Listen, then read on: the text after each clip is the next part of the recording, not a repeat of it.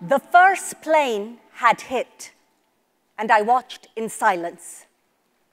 I closed my eyes and I prayed to Allah, please Allah, make it be mistake. Make it be accident. The second plane hit. It is not accident. My family's so worried because my brother Kareem, he live in New York. Nobody know where he is. Finally, the phone rang. I hope it was Kareem, but no. It is my children's school. They tell me there is bomb threat. They tell me there is mob. I don't know this word in English, shoe mob. When I arrive at the school, I understand the meaning of the word mob. There were crowds of men and women. They had no mercy in their eyes. They were swearing and screaming, USA, USA, go back to your country, you terrorists. It was so ugly. I grabbed my children and I put them in the car. I was about to drive home when I noticed my friend Asad. She is trying to enter the mosque when this young man, he hit her. It was in that moment that I hear Mama's voice. You are Layla. And for the first time in my life, I felt that power. That power that Mama always tell me I have. I get out of the car, lock the door, children, and I walk towards the boy. I can hear my friends screaming, Layla, don't go near them. Layla, what are you doing? But I did not stop walking. I grabbed that boy. His eyes, they look like wild animal. Is this solution? Is this helping people in New York? No, don't call me terrorist. I am not. Listen to me. I know you are angry. I am angry too. My brother, he live in New York and I don't know if he is alive or dead. Don't spit at me. Listen to me. This is not Islam. Murder is haram. It is forbidden. It is in Quran. We create you different nations and tribes so that you know each other. Get to know me. Get to know my community. We are good people. We want peace. Islam, it means peace. Get to know me. My name is Layla. Get to know me. Get to know me. Remove the veil from your heart. You see, I wear veil on my head, but my heart is not covered. Remove the veil from your heart and you will realize we are one people. I pray to Allah for that boy. I pray to Allah to make his heart unveiled. Thank you.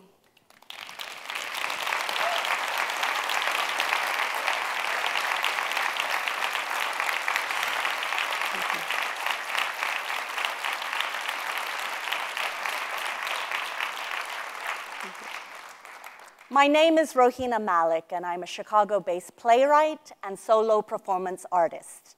And that was an excerpt from my one-woman play, Unveiled. I discovered theater and playwriting in high school, and I loved the art of telling a story. There is a verse in the Quran that says, Noon, by the pen and what they write. And growing up, the elders from my community would explain the verse by saying, God is taking an oath. God is swearing by the pen. And they would say, never underestimate the power of the pen. So as a storyteller, I knew that I had to do something. Because every time I turned on the TV, I would either see violent extremists being the voice of my faith, or I would see TV shows and movies where whenever there was any sort of Muslim representation, it wasn't a character, it was a caricature. It was the same old terrorist, villain, plotting, and the women in their veils were weak and oppressed and needed to be saved, or they were plotting with the men. What I never saw was normal people, normal citizens just trying to live their life. And when a community is never depicted as normal, it's a form of dehumanization that can ultimately lead to a hate crime. After 9/11, there were so many hate crimes, not just towards Muslims. Arab Christians were killed, Sikhs, Hindus. It impacted everyone. And that's when I realized I needed to do something. So I picked up the pen and I wrote my one-woman play, Unveiled. And the moment I did that simple act of picking up the pen, the world opened up to me. And amazing people came into my life. People like Ann Filmer at the 16th Street Theater in Chicago. Her mission is to tell everyone's story. And when she saw me perform Unveiled, she said, that's a story we never see. So she produced my show. And once I had picked up the pen, I couldn't put it down. I wrote my second play, Yasmina's Necklace, and then I wrote my third play, The Mechatels. And my plays were being produced all over the country. My one-woman show, Unveiled, was being invited to universities and synagogues and mosques and churches all over the country. And I realized that I wasn't just challenging stereotypes, I was smashing them. And I realized the power of art. We have to protect the arts. I've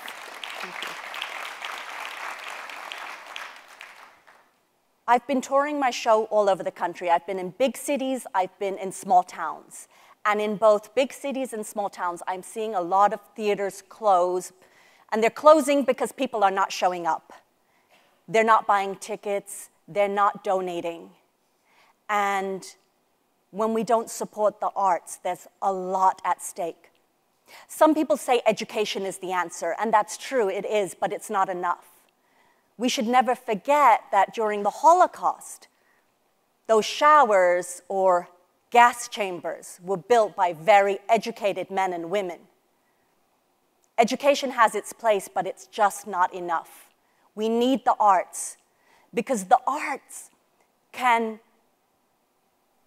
they can speak to your intellect, but they can also speak to your heart. They can touch your heart. And that's what good storytelling can do. It can move you. So we have to protect the arts, especially in these times where hate speech is on the rise. And whenever hate speech is on the rise, you will see a rise in hate crime. So show up, support the arts, and never forget the power of the pen. Thank you.